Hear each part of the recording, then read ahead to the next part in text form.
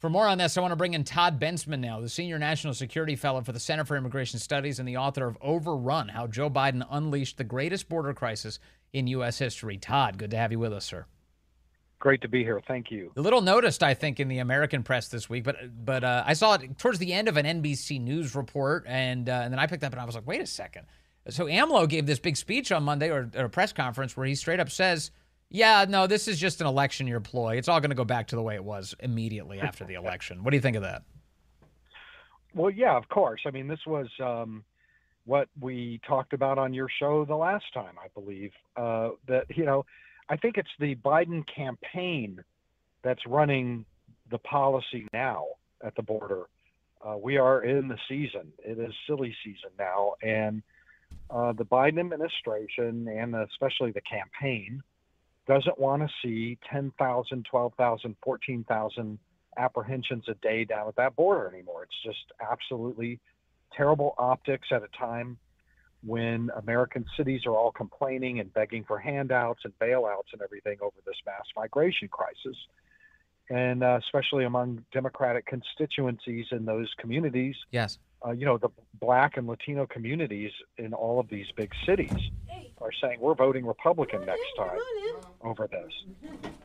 So I do believe that this is a ploy by the campaign to use diplomacy for political purposes, for electoral purposes, actually. And the Mexican government knows it. Yeah. So the Mexican government is giving assistance here to the Biden administration. I see a report today from Allie Bradley over at News Nation, and this is exactly in line with what you've been saying, Todd Bensman.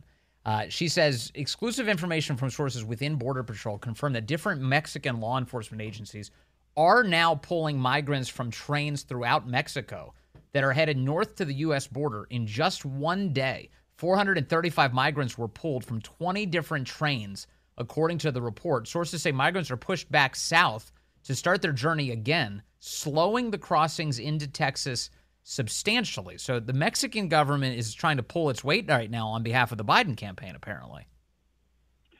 Yeah, this is just late confirmation of the reports that Center for Immigration Studies did 2 weeks ago, that after all of this diplomacy, suddenly Obrador got very interested in going medieval on illegal immigration for the first time in 3 years. And it's because they got something or they were threatened by something. The biggest mystery, maybe the biggest state secret in global diplomacy right now is what that was. What is that thing? We saw that they were demanding money, tens of billions of dollars. And there was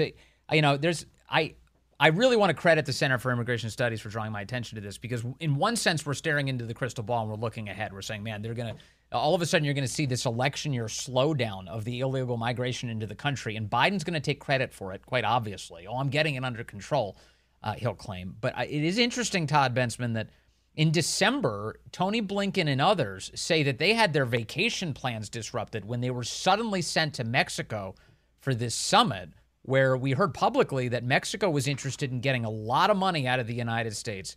We don't know at this hour whether or not they did, do we? No, and I'm guessing that both of those gentlemen were extremely angry with Joe Biden's campaign manager, who probably orchestrated the ruination of their holiday plans, making them go down to Mexico. This is a political move. It's obvious what it is. I'm just going to call it for what it is, and I think the Mexican president is calling it for what it is as well. But I just want to point out, though, that the 5,000 a day that are still crossing, 4,000, 5,000, 6,000 a day that are still crossing is catastrophic. I mean, it wasn't that long ago that Jay Johnson, the former DHS secretary, said if I got 1,000 a day, I was going to have a very bad day, and it would swamp all of our infrastructure. So 5 times that amount is still a huge amount, and yes, the northern cities are getting no relief. They're still going to be under this tremendous pressure. And one thing I noticed in the Senate deal where they're trying to cut a deal with the senators, the Republican senators, that there was $13 billion in that deal to bail out all these cities. That's gotten almost no attention. They're begging for federal bailouts. Another blue state bailout? That's right, and that's in there. Yeah. So let me talk about the 5,000 number, because that's also apparently in there. All the reporting demonstrates that the Republicans in the Senate who are a part of this, led by James Lankford, and of course who was deputized by Mitch McConnell to run the immigration negotiation, the bill apparently accommodates up to 5,000 illegal immigrants a day before any sort of border security measures meaningfully kick in. That, as far as I can tell, that's an amnesty, Todd Bensman.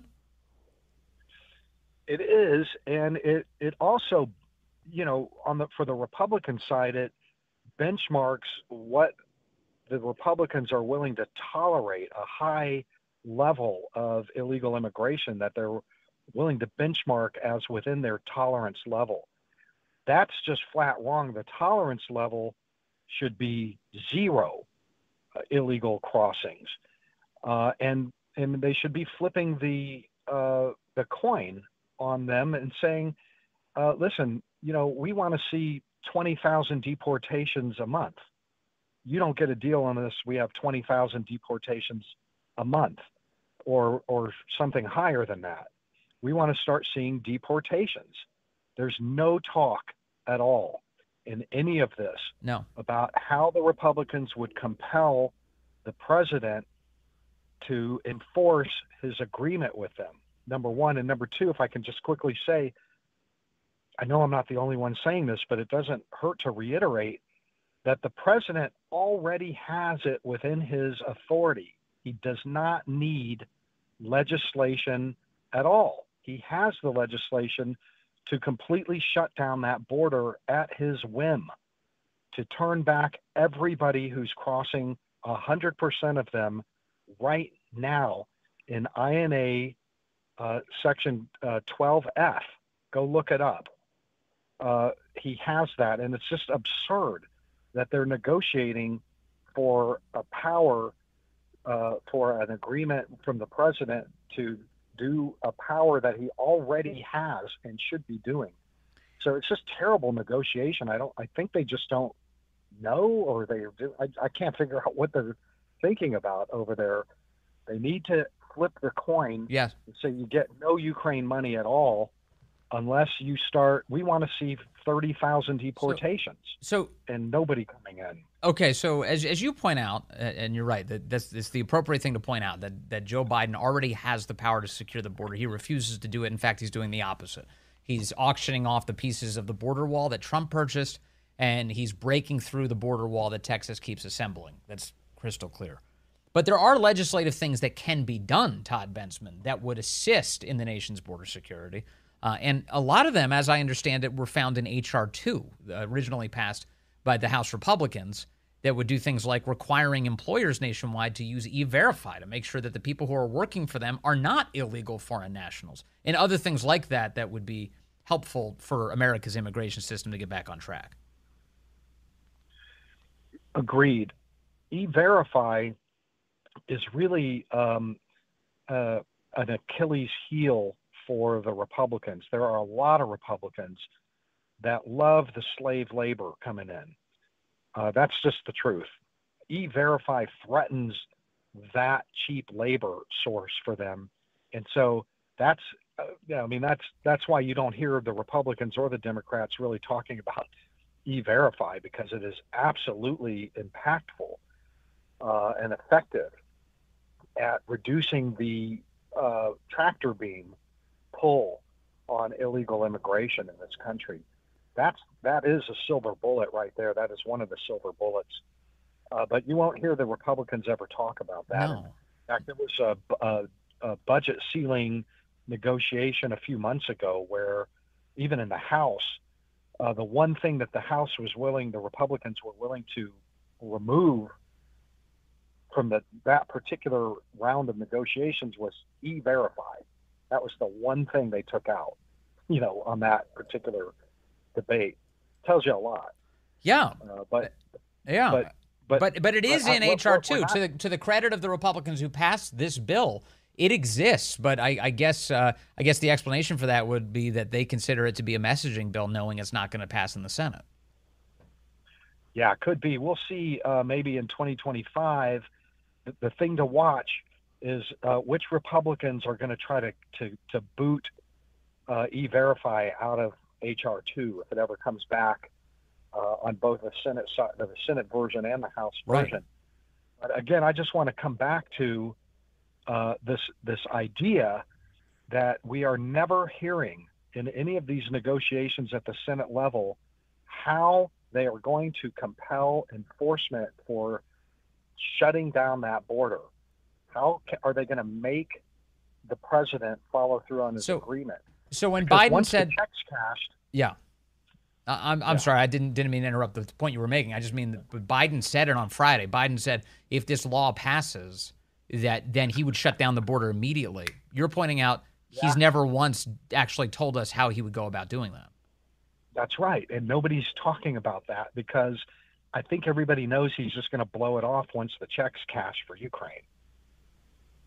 Right, which is what they really want. I mean, you had Senator Mike Rounds, a Republican, suggesting that any of the people who are critical of the bill right now, he thinks it's a Russian op that they're being critical of this amnesty bill, which is ridiculous. It's just the craziest thing. And he says the reason for that is because they don't want to see, the Russians don't want funding to go to Ukraine, which is why they're trying to kill this great immigration bill that we should all love, even though we haven't seen a single sentence of it in public.